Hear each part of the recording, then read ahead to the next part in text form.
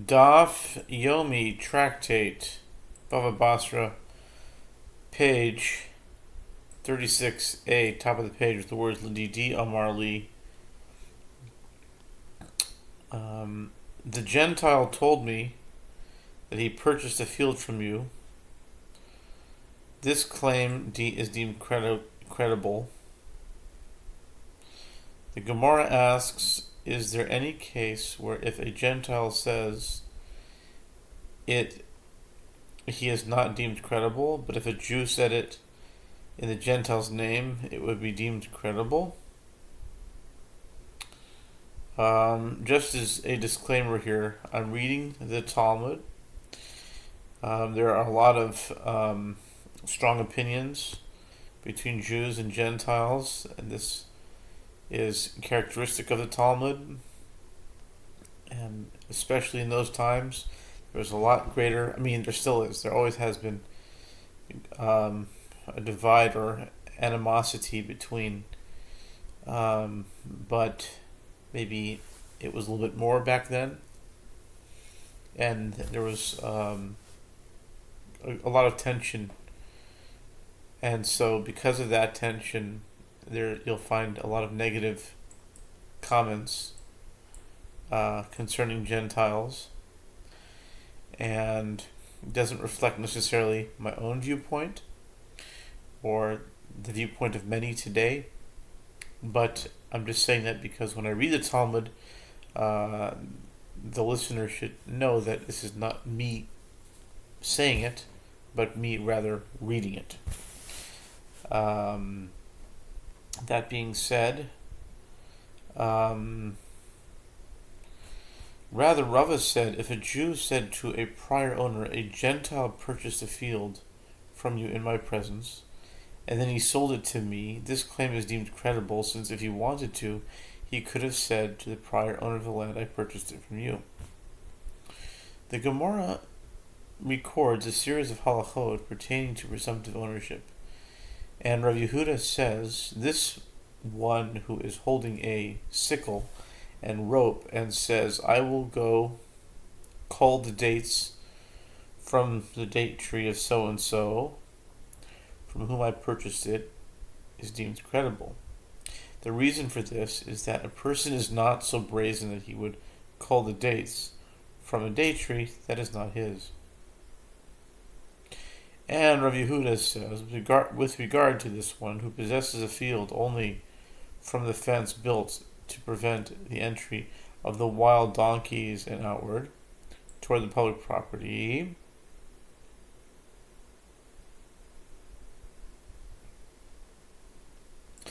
this conduct is not sufficient to establish the presumption of ownership.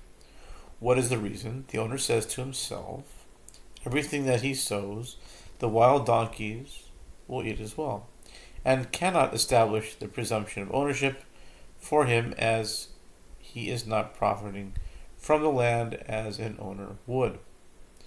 And Rav Yehuda says, with regard to one who profited from the land by consuming produce from the first 3 years after it was planted, which is Orla, during which time one is prohibited from deriving benefit from the produce, this conduct is not sufficient to establish the presumption of ownership. This is also taught in a Braita with regard to one who profited from the land by consuming orla, produce, or profited from the land by consuming produce of the sabbatical year, or consumed produce that was prohibited as it was of diverse kinds. This conduct is not sufficient to establish the presumption of ownership. Rav Yosef says, with regard to one who profited from the land by consuming fodder, in other words, produce that has grown stalks, but is not yet ripe, this conduct is not sufficient to establish the presumption of ownership. Rava said, but if the land was located in the neck of Mahoza, a valley where it was common to harvest unripe produce to feed animals, this conduct is sufficient to establish the presumption of ownership. Rav Nachman says consumption of produce of land is fissured is not sufficient to establish the presumption of ownership. This is due to the fact that produce does not grow well there, and therefore owners do not bother to protest if a trespasser uses the land. Therefore, their silence should not be understood as an admission that it belongs to the possessor. Similarly, consumption of produce of land, where one expands a core of seed to sow and retrieves a core of produce when harvesting it, is not sufficient to establish the presumption of ownership. Here, too, the owners do not bother to protest, as the land is of inferior quality. Rav Nachman continues, and these members of the household of the exilarch do not establish the presumption of ownership in our land, as people are afraid to lodge a protest against them, and we do not establish the presumption of ownership in their land, as due to their wealth they might not lodge a protest against one who trespasses on their land. The Mishnah teaches, and of slaves, presumption of ownership of them is established by using them for a duration of 3 years from day to day. The Gemara asks, with regard to slaves, is there presumptive ownership of them? But doesn't Reish Lakish say, with regard to livestock, possession of them does not establish the presumption of ownership, since they wander from place to place? Therefore, one cannot claim that his mere possession of livestock demonstrates ownership, as one can with regard to other movable items, because it may have wandered into his property on its own. The same halacha should apply with regard to a slave. Rava said, it is true that possession of them does not establish the presumption of ownership immediately, but there is presumptive ownership of them after 3 years. Rava said,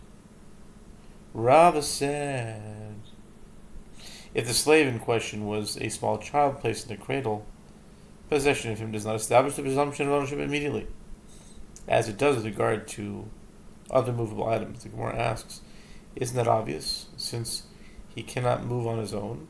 The Gemara answers, no, it is necessary in a case where he has a mother, lest you say one should be concerned that perhaps his mother brought him up to there, and his being on another's property does not indicate that the latter is his master. Therefore, Rava teaches us that there is no concern about this possibility, since the mother does not forget her son. Therefore, possession of the infant slave does not establish the presumption of ownership.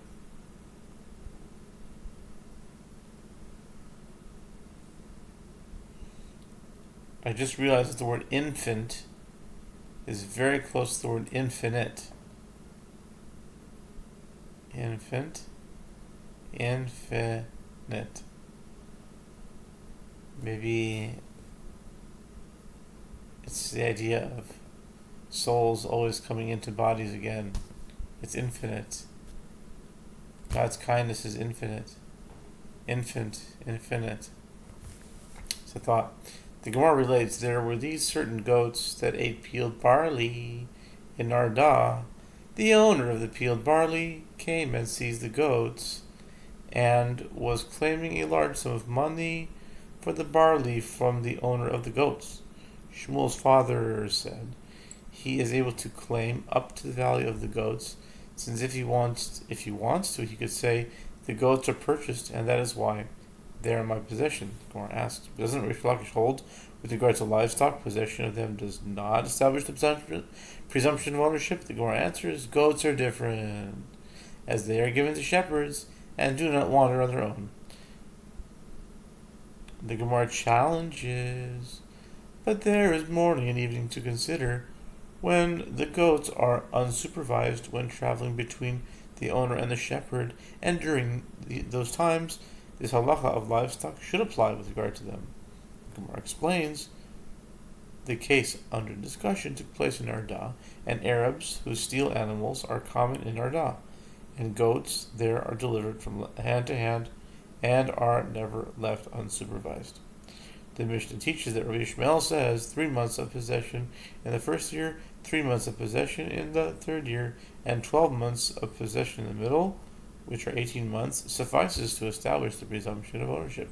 Rabbi Akiva disagrees and says that 1 month in the first year and third year, in addition to the full middle year, is sufficient. The Gemara asks, shall we say that the difference between them is whether plowing the land is sufficient to establish the presumption of ownership, as Rabbi Ishmael holds that plowing is not sufficient to establish the presumption of ownership, and 3 months are needed for the crop to grow.